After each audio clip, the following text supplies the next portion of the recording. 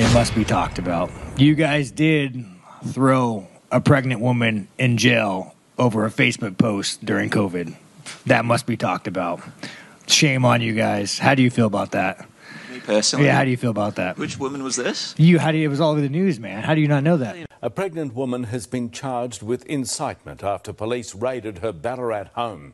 The 28-year-old live-streamed her arrest on Facebook after allegedly encouraging friends to attend a lockdown protest. Here's the thing, Australia. I would like you guys so much better if you had a freedom of speech. So if you could go ahead and make a freedom of speech like the greatest country in the world, we would get along better. I mean, how is that not standard with you guys? How do you not have a freedom of speech? You have a government could say, if you say something we don't like, we will throw you in prison.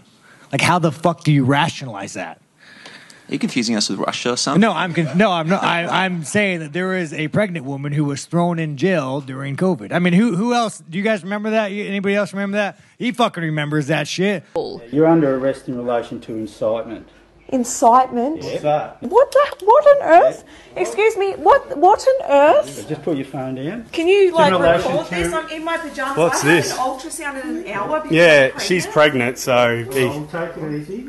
What's In this relation about? to But I a have an face- ultrasound Just let me in finish. an hour. Let me finish and I'll explain. It's in relation to a Facebook post in relation to a lockdown protest you put on for Saturday. Yeah, and I wasn't breaking any laws by doing You that. are actually. You are breaking the law. That's why I'm arresting you in relation to In incitement. front How of can my you arrest children, her? In That's- front of my 2 children. She urged people to attend an anti-lockdown protest in Ballarat this weekend. I'm happy to Otherwise- delete the post. This is ridiculous. That's right. Yeah. She could face a jail sentence of up to 15 years. So, and again, I love Australia and I love the Australian people.